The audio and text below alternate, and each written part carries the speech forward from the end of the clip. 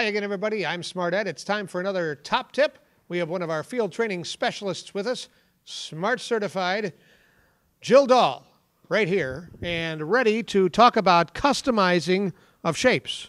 Right? Absolutely. All right, we're going to slide us up there, put the desktop down there, and go for it.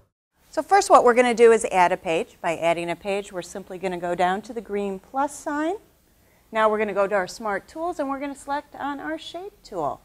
Inside, we're going to select one of the shapes that is not customized, so I can show you how to create customized shapes. I'm going to select on this tool. I know it's selected by it is gray. Then I'm going to go to my Properties tab. To access that, I can either choose on the Property tab Access icon or go down to the fourth tab, which is my Properties tab.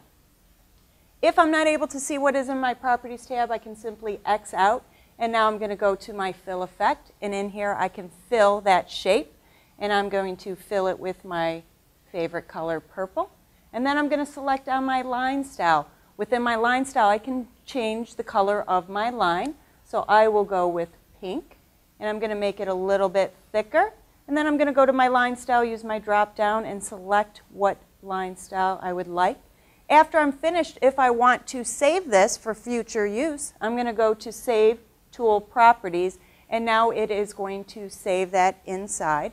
And every time I draw that shape, I'm going to have my pretty purple and the line style of pink. That is a weird looking rectangle or whatever that is there. All right, so let's try this again. We'll switch the images here, and let me see if I can do this. So you want to go to the Shapes tool. That's correct. And then we have to pick one that's not someone has already played with this a little bit, but we'll select one that's not customized. Or, well, let me ask this. Can we customize one that's already customized? Absolutely. All right, you can override it. Live dangerously, and I'm going to customize that one right there.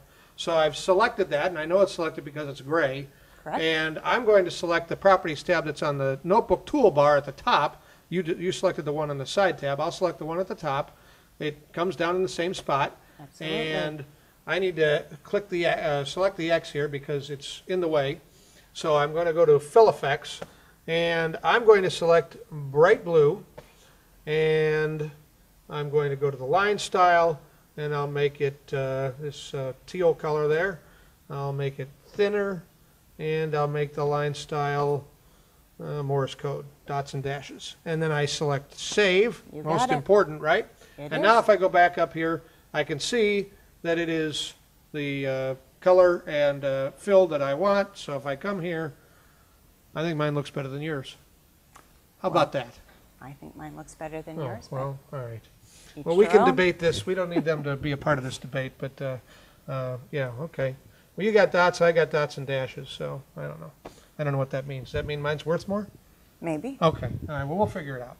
Thank you for the top tip. You're welcome. Thank you for customizing that. No problem. All right. That's today's top tip. I'm Smart Ed, and we'll see you again soon here on Smart Ed TV.